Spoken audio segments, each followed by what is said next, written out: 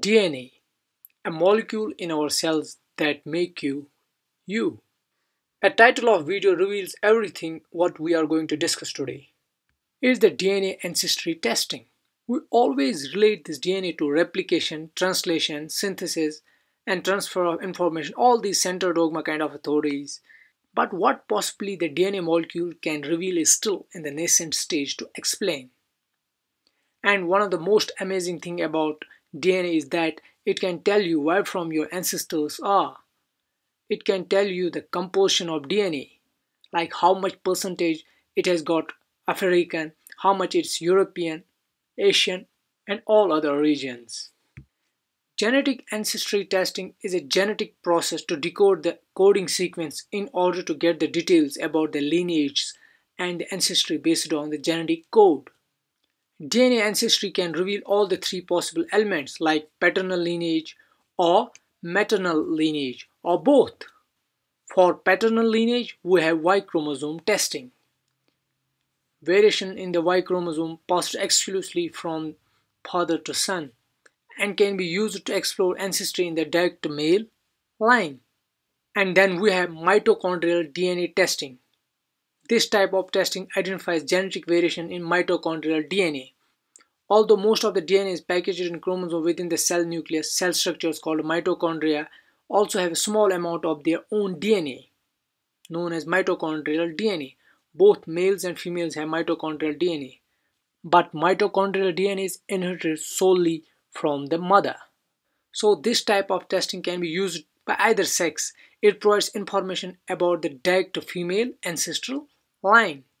Then we have the single nucleotide polymorphism testing that's being used by all the companies to explain the composition of DNA, like 23andMe also uses this single nucleotide polymorphism technique. These tests evaluate large number of variations, single nucleotide polymorphisms, across person's entire genome. The results are compared with those of others who have taken the tests to provide an estimate of a person's ethnic background. For example, the pattern of SNPs might indicate that a person's ancestry is approximately 50% African, 25% European, 20% Asian, 5% unknown, and like this. Genealogists use this type of test because Y chromosome and mitochondrial DNA test results, which represent only single ancestral lines and do not capture the overall ethnic background of individual like this SNPs do.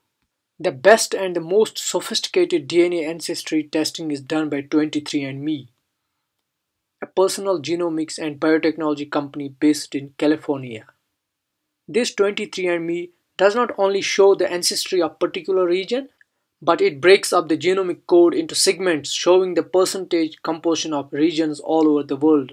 Your ancestry composition report shows the percentage of your DNA that comes from each of 31 different ancestry populations worldwide.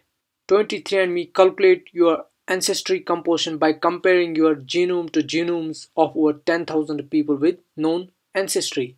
When a segment of your DNA matches the DNA from one of the 31 populations with high probability, they assign that ancestry to that segment of your DNA.